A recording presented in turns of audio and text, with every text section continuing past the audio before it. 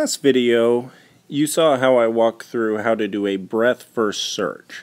In this video, I'm going to explain how depth-first search works. And what depth-first search is another kind of searching algorithm, and it has some very different applications than breadth-first search, and you'll see how it works when I walk through the actual visualization.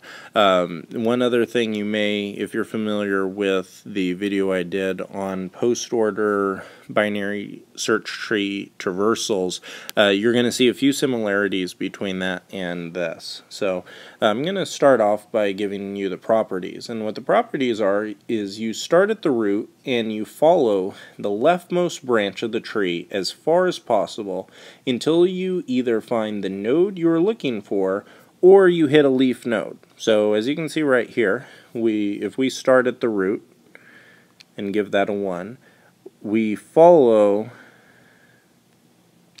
the leftmost branch. So we'd have a 1, a 2, a 3, and a 4.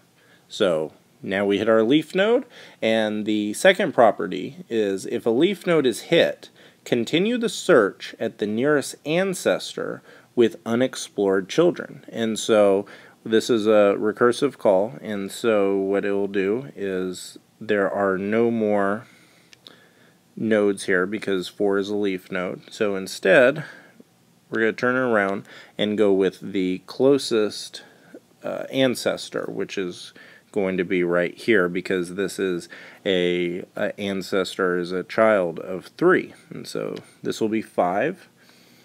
This will be the 6th item that we visit, and then we'll go up to 7, 8, and now that we're on the 8, remember we have this recursive call, so if you ever wonder where you're going to go from here, remember you're always going to go to the leftmost node possible. So we're going to come down here to 9, 10.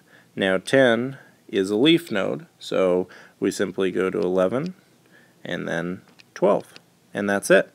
So this is how to do depth-first search. As you can see, it's very different than breadth-first search, where as with breadth-first search, we started at the root, followed down to this level, to the 3rd level, and to the 4th. And some of the numbering differences, the root is always 1, but for breadth-first search, this 8 was actually a 4 because it went 1, 2, 3, and then 4 right here. So that's a very important thing to know. Depth-first search has a completely different use case than breadth-first. They're both data structures or algorithms that are extremely popular for certain applications. I personally haven't really found a need to use breadth-first search or depth-first search in day-to-day development, but that's mainly because I build out web applications and mobile applications, and these usually aren't used for that kind of thing. They're more just things that you learn to learn more about computer science and algorithm development. So they're good to have a solid understanding of, but they're not things that you're going to use on a day-in, day-out basis unless you focus in on that as a specialty. So that's depth-first search. Please let me know if you have any questions whatsoever, and I'll see you in the next video.